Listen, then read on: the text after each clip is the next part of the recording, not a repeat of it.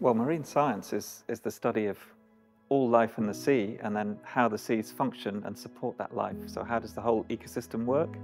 We know that we're living in a complex world where there are lots of questions on how we use resources sustainably, and we're moving to something where we're using the seas in that context as well. So this blue acceleration, we're starting to use the seas for marine renewables.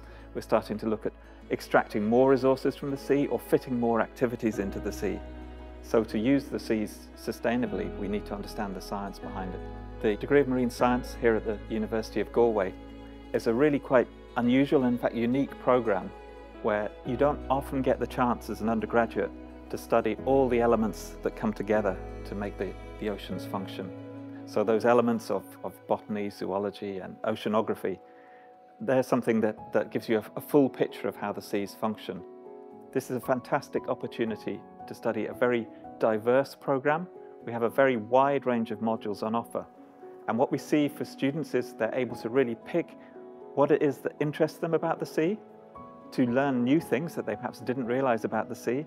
And then when they get to the final year, they do a research project and they can really drill down into something that really fascinates them. So what we're looking at here are goose barnacles. And what we find actually is that students from across Europe are attracted by this because it's not often possible to do this as an undergraduate. So if you're really interested in marine science, this is the place to come and do it.